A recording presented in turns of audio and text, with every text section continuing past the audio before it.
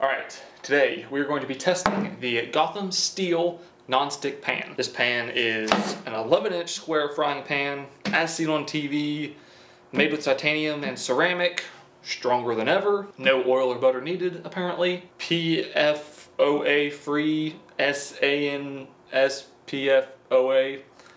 whatever that means, and then a bunch of other mumbo jumbo down here that probably doesn't amount to much of anything. So before we get started, I'm going to go ahead and make my prediction. I think that this pan is probably going to work pretty good, but I don't think it's going to work as good as advertised, because like in the commercial they make it seem like there's just absolutely nothing that can stick to this pan. I don't think that's true. I think it's going to be better than a non-stick pan, but I don't think it's going to be so non-stick that nothing sticks to it whatsoever. So let's get this.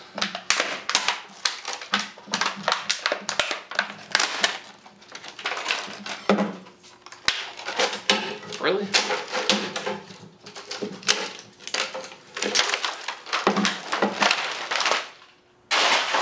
It doesn't feel any different than a regular pan. Not that you would think that it would. So the first thing I want to do is I just want to pour a little water on it and see if the water sticks to the pan or if it bubbles up. Ooh. So the water looks like it does not stick to the pan. Just kind of, it kind of just beads up. Like if you ever put Rain-X on your windshield, and whenever it rains, the water just bubbles up and just flies off the windshield and doesn't actually like stick to the windshield. Same kind of effect here. After the water passes by, it's not wet, doesn't stick. It does kind of spread out though. That's a good first sign. It at least has some type of coating on it that should help. So one of the things that I am really curious about is in the commercial, they crack an egg on the pan and they start cooking the egg. Supposedly the pan is so non-stick that after the egg gets cooked a little bit, it like cooks the bottom of it and they're able to just turn the pan and the whole egg just slides right out of the pan onto a plate. I don't see any universe where that's going to happen, but we're going to see. So I have a hot plate here. We'll put it on medium. Then we'll crack an egg on here and we'll see if it sticks. So our pan is getting hot. Let's go ahead, crack this egg. That was a horrible egg cracking job. Oh, why you don't go over there. Try to stay in the middle of the heat. I'm almost positive what's probably going to happen is that this outside edge and the bottom is probably going to burn or become close to burning, and then the top is just going to be all liquidy, so whenever you try to go to like flip it or move it, it's just not going to work. You can see this is already like starting to cook, and the edge is already starting to kind of curl up around here. I guess I'm just going to have to let this kind of just sit here, and it looks like it's going to get stuck to the pan to me. Because this edge right here you can see is curling up. Over here it's not. I'm going to let this go just a little bit longer, and then I'm going to use a spatula. I'm going to see if maybe we can get a clean getaway. Maybe we can get up under it and flip it without it sticking to the pan at all. I don't know if that's going to happen though.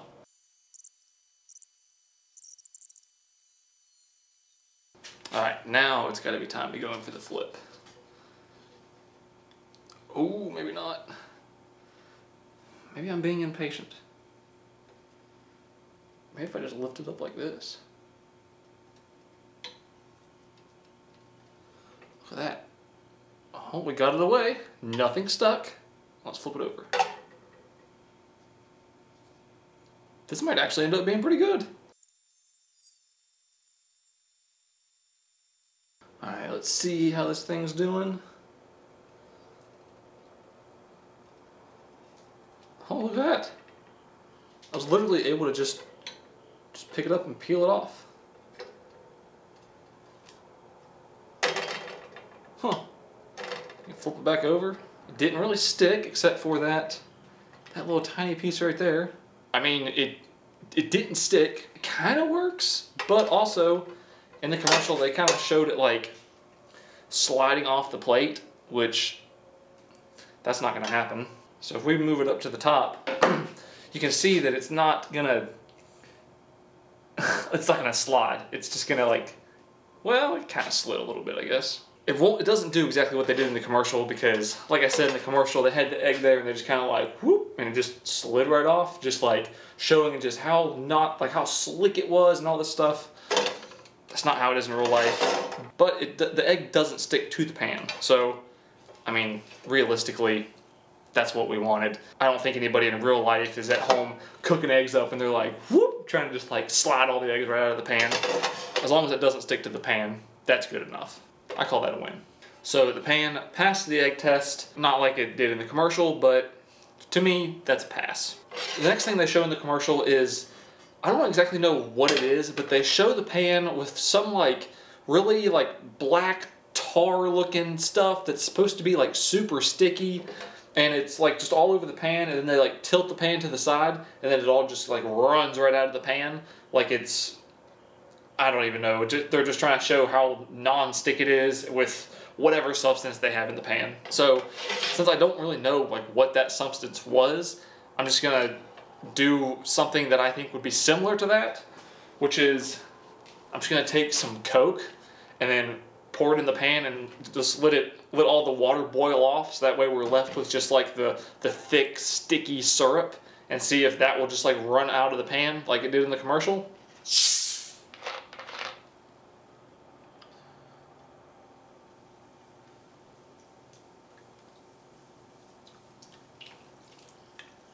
I think that much should be enough.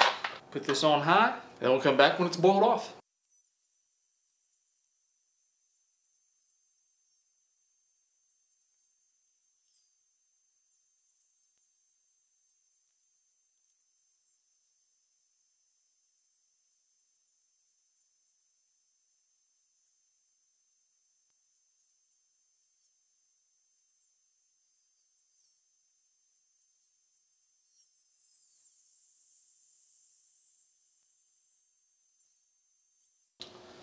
So after like probably 15 lifetimes of waiting for this stuff to boil down, it's not quite like it's not down to a syrup yet. It is very thick, but it's also hot right now. But I mean, as you can see, as of right now, whenever you tilt this pan, this syrup part right here, everything seems to kind of run off. Still not quite what they show in the commercial. I'm gonna let this go just a little, just maybe a couple more minutes. Let some more of the water get out, let it get a little bit thicker. I don't think it's gonna all run off like they showed in the commercial, but we'll see.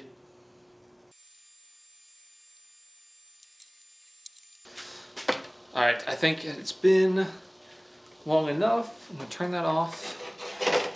I'm gonna move this out of the way, and I'm gonna try to see if we can just do like they did in the commercial, tilt the pan and just let it, and everything is supposed to just run out. Except for I'm gonna do it kind of on the corner. Oh, I should be doing this way so you can see it.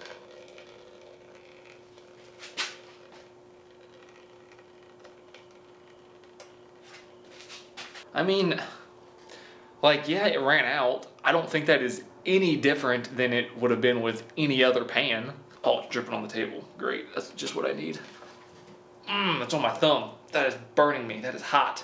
I mean, it kind of ran out of the pan, but it's not sticking like it's supposed to.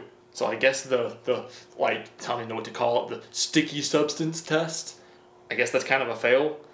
What I am curious of though is I'm gonna let this cool down, and then we're gonna try to wash it, and I wanna see how hard it is to get this off of this pan, because it might not run out like it does in the commercial, but where it has that coating, it might be like significantly easier to clean than a regular pan. But we're gonna let it cool down and then we'll see.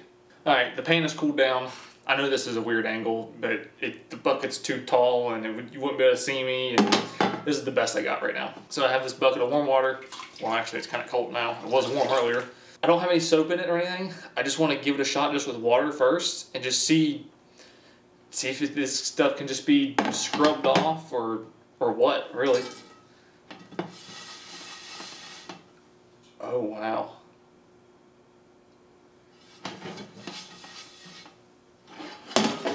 Let's just stick this whole pan in here. I don't think this is going to come off as easy as I thought it would be. Oh, actually, that's coming off really easy. Let's do stuff over here. So, like, okay, this pool of it or whatever right here is really sticky, and like the sponge wants to get stuck to it real bad, or actually make a liar out of me. Never mind. That seems to just come off of there quite easy. And then you can, there's more of it kind of concentrated right there. You can just kind of wipe it right off.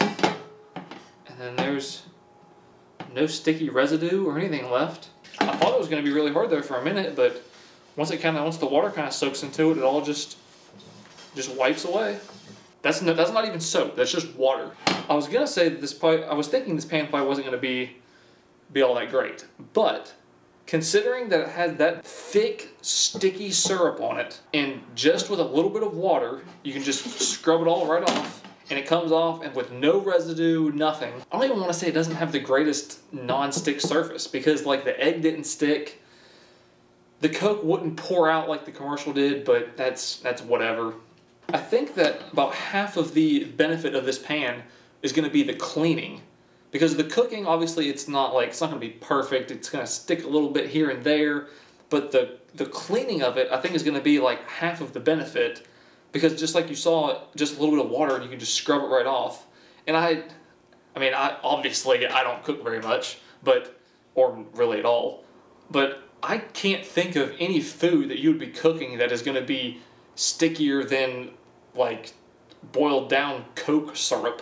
Not even maple syrup is going to be that sticky. So if that came off that easy, any food that you're going to cook in here is going to, whenever you clean it, it's going to come right off, no problem. So far, I think this pan's actually really good. So far, this pan is doing pretty good, and as far as cooking with it is concerned, I'm sure it would be fine. And any type of food you're cooking is probably going to be non-stick enough that it's not going to stick, and the cleanup is probably going to be easier than a regular pan, and I'm sure it's going to be great for cooking. But we're not really too concerned here about cooking. We're more worried about the non-stick side of things.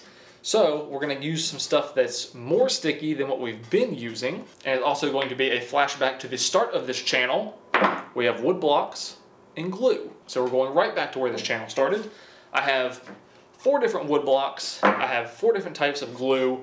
What I want to do, obviously, is glue these wood blocks to this pan. And what I want to see is, if you just take 2 wood blocks and you glue them together, whenever you rip them apart, it's never just like a clean break. So if I was to take these and use wood glue and glue these things together, more than likely either wood from this block is going to end up on this block, or vice versa. What I want to see is, if I put glue on these blocks and then glue them to this non-stick pan, with every type of glue, whenever I break the blocks off, will the glue just completely peel away from the pan and then the pan be left unharmed?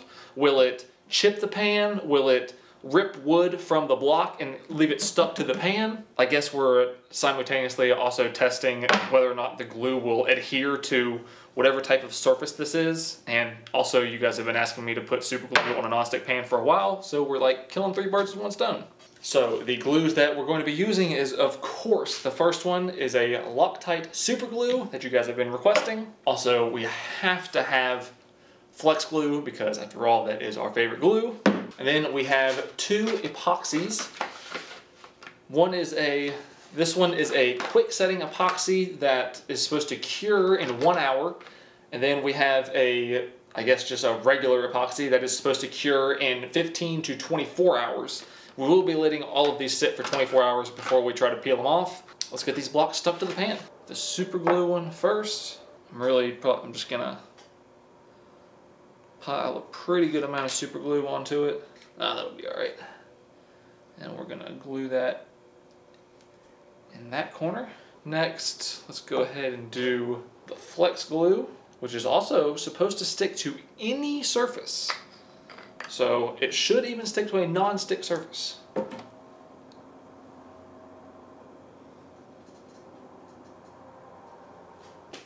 Then we have our 2 epoxies. We'll mix up just the classic JB Weld first. JB Weld, if you didn't know, is just equal parts from each bottle. And then this one, this quick drying epoxy, is basically the same thing as the JB Weld. It's just, like I said, quick drying, and it's also clear. It also comes in this like dual syringe tube so that you automatically squeeze out equal parts. Oh, that was quite a bit. All right, let's start mixing this stuff up. All right, that's pretty good. Then we'll mix up this one. Put on the quick drying one first, since it's obviously gonna dry quick. And then for this one, put it on there. All right, put this one here. All right, now I'm just gonna let these sit for 24 hours so they all have plenty of time to cure, and we'll come back and we'll see what happens. All right, so it has been just a little bit over 24 hours, so all of these glues have had plenty of time to dry and cure, so let's see if they were able to stick to the pan. So we started, this is the super glue, flex glue, the clear epoxy, and then just the regular JB Weld. So let's start with the super glue first, see if we can just... Really? It literally didn't even stick to the pan at all. There's even a tiny bit of residue from the super glue, but if you just scratch your fingernail over it, it just peels right off. Whatever coating is on this pan is good enough that super glue wouldn't stick to it. So that's kind of surprising. I figured maybe it would like, I mean, I thought it was gonna stick, but I figured maybe it would be at least like a little, or like something that, like a little pop or something, but no, it literally did not stick at all. Just the tiniest little bit of residue. Other than that, the coating is completely fine. So, kind of surprising. Let's go on to the flex glue. Ooh. That flex glue seems like it's kind of stuck. I think the flex glue is like really stuck on there. Oh, we knocked off the JB Weld, and you can see it's just completely smooth. Same thing as the super glue, just the tiniest little bit of residue right there. And how I just scratch it with my fingernail, it's completely gone. Absolutely could not stick to the non-stick coating. This is actually more surprising than the flex glue. I figured the two-part epoxy would be like JB Weld, welded itself to the pan pretty much, but it didn't stick whatsoever. So let's go on to this. The fast epoxy, the exact same thing. Did not stick whatsoever. Both of them are just completely smooth as glass. Did not stick at all. I guess the flex glue might be the only one that actually stuck. Let me get a hammer. So, the flex glue, it looks like it's going to be the only one that was able to stick to the pan. Actually, I mean, I'm able to scrape it off, and then it leaves, the pan is completely unharmed. Let me get a popsicle stick here. I mean, I'm not going to take every single little piece of it off, but you can see, even though the flex glue was able to stick to the pan, you can still just, I mean, with just the popsicle stick, be able to just scrape it right off. There's just a little bit of residue, but other than that, it's completely back to normal. Whatever kind of coating is on this pan is really, really good, especially for super glue and then two different types of industrial epoxies not to be able to not even stick hardly at all, especially since the super glue was like literally a small breeze could have broke it free, and then these other two were maybe like 5 pounds of force it took to like separate them, which is pretty crazy. So my final thoughts on this pan: I think this pan is going to be extremely good for as long as this non-stick coating lasts, which is the key. As long as the coating lasts. I don't know if like maybe 2 years from now if the coating will eventually wash off or whatever, but as long as this coating is good, this non-stick pan is really good. Not 100% as advertised, but it is extremely non-stick. If there's anything else that you guys want to see me test, like this pan, leave a comment down below. Thank you so much for watching, and I'll see you in the next one.